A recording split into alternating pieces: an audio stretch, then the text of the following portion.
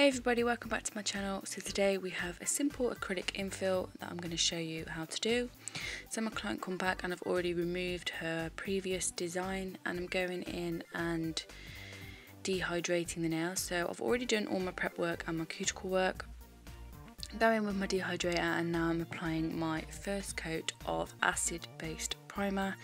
You want to use this sparingly, so one dip and then I blot on my tissue and then I apply to all 5 fingers, because if you apply too much primer it can actually have the opposite effect and not do very well for your acrylics. So moving on, and now I'm just taking a medium sized bead. This bead was probably a little bit too big for the pinky finger, but you know, these things happen. I just worked with it and I can just file off that bulk at the end.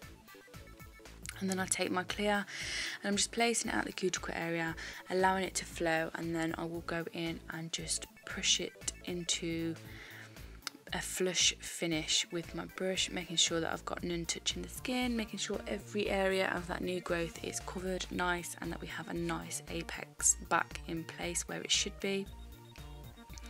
Any bulk that is still there I will just remove with my file afterwards.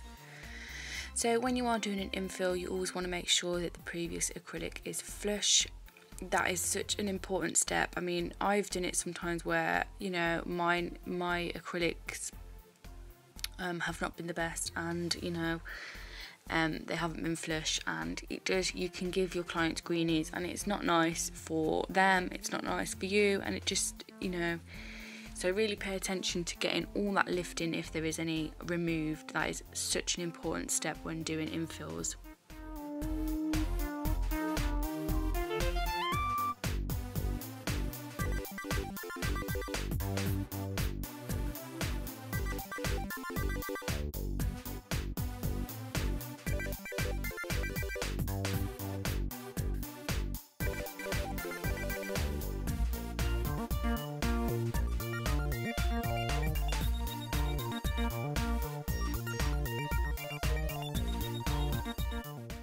So the brush that I'm using here is my CJP size 10, and the acrylic that I'm using is also CJP. I'm using their crystal glass and their monomer. You can use any acrylic system that you find works for you. And I will just do this on all of the nails. So when you are doing an infill, you want to make sure that your beads are not too big. You don't need a lot of acrylic at that cuticle area, but the most important thing is pushing it in with the tip of your brush, as you can see me doing, and making sure that it is super flush to the natural nail, and that way you're just going to avoid lifting and things like that. Obviously you want to avoid any lifting as much as you possibly can, but you know what, I think all of us get lifting at some point in our lives, and it is just one of them.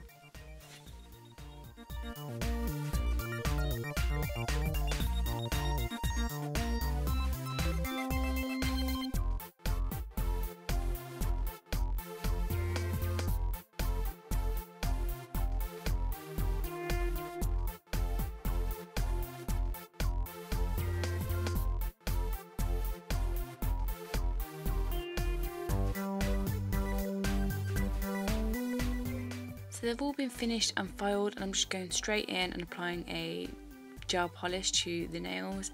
I'm not really a gel polish person. I don't really use that much gel polish. I think it's an art in itself.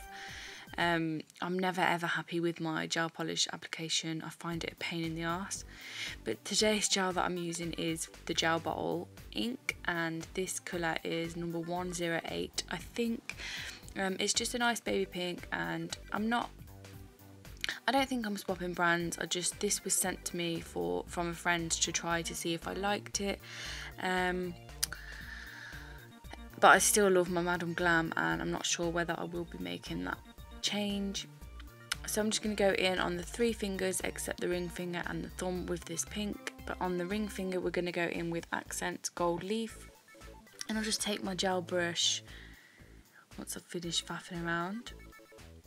I'll just take my gel brush and then dip it into the pot and then just apply it onto the nail.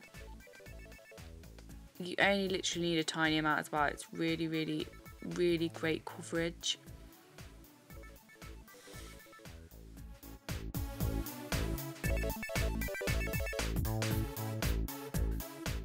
I applied 2 coats of this onto every nail and then cured, applied my top coat and cured again, and now I'm going in with my cuticle oil, and that is the finished video. I hope you've enjoyed watching. If you did, please give it a thumbs up, and if you're not already subscribed, please do. I love you all and I'll see you soon. Bye!